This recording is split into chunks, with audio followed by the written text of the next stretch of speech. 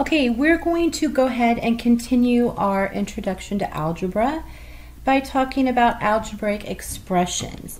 More specifically, how to translate verbal phrases to algebraic expressions. Make sure that you have your video notes so that you can fill them out as we go through the video. Pause when necessary so that you can stay caught up. Okay, let's go over some of our clue words. You have been able to identify these clue words for a long time now. Words that represent a certain operation, mathematical operation, such as addition. You know that if you hear the word or see the word plus, that means to add. Total of, increased by, combined, together, or all together. All of these words represent the addition operation. Subtraction. Okay, subtract, gave, take away, minus, less than, less, the difference. These all mean to subtract. The multiplication. If you times something, if you double or triple it, the product.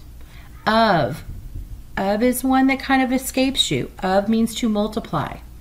Increase by a factor, twice, or multiply. These are all words that mean multiplication.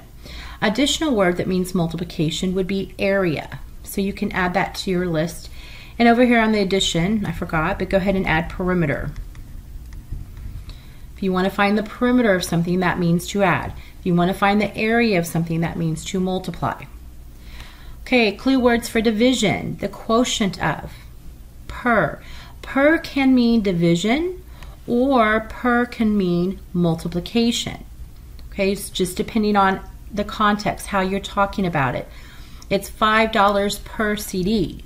Then you would multiply 5 times the number of CDs that you're getting to get the total cost.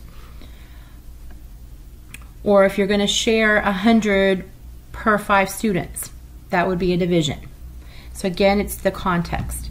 Percent, ratio. Okay, these are new ones that maybe you haven't realized are division. And then we have 2 new categories. The first one is equals. And this is going to become really important when we get into our equation section. But these are words that mean equal. Is, are, were, was, sold for, yields, will be. All of these are clue words that represent equal. And then parentheses words. Now that we're doing a order of operations, we know that there are groups, some things you need to do first. Well, if you have a verbal or a written problem, a word problem, and you see any of these types of words, then you know that you need to put that into parentheses because you need to solve for that first. The quantity of, twice the sum of, times the sum of, times the difference of, plus the difference of.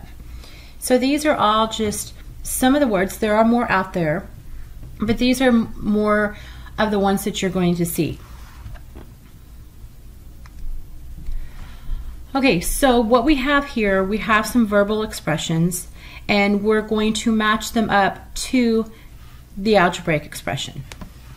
8 increased by a number. Okay, so in our verbal expressions, or verbal phrases, sometimes we're going to be given the variable like x. 8 increased by x.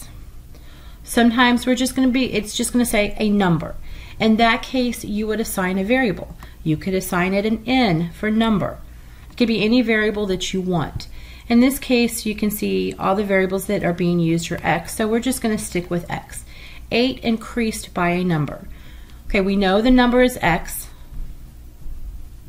or the unknown number, the a number is x. We also have 8. Then we need to look for that clue word that tells us the operation, and that clue word is increased. Increased means to add.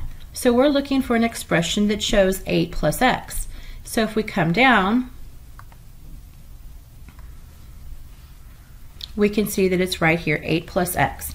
So we're going to match the expression with the phrase. Okay, our next one, 8 less than twice a number. Okay, twice a number. Twice means that we're going to multiply. And we're going to multiply by 2. That's what twice means. We don't know what the number is, so it's going to be x. That's the unknown variable. And 8 less than. It's not 8 less the 2x. It says 8 is less than. So that means this 8 less than, that's subtraction. We need to subtract the 8. So we're going to look for an expression that has 2x minus 8. Twice x minus 8, and it's right here.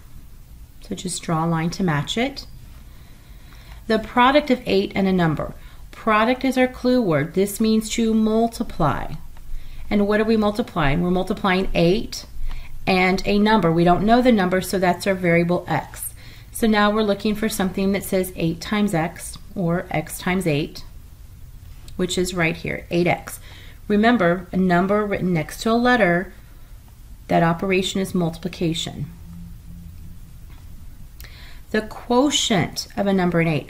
Quotient means to divide. All right, so when we're talking about a division problem, you're going to write it in the order that you're given. You're given a number.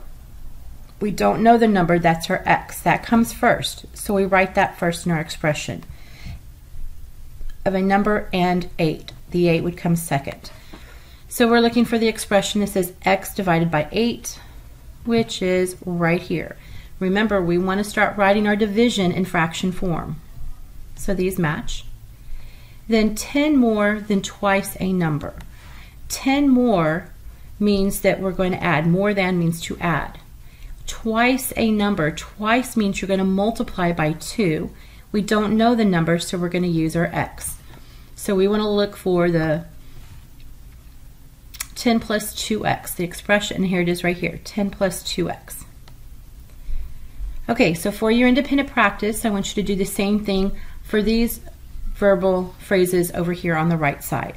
Match them up to the expressions. You're not going to use the expressions more than once.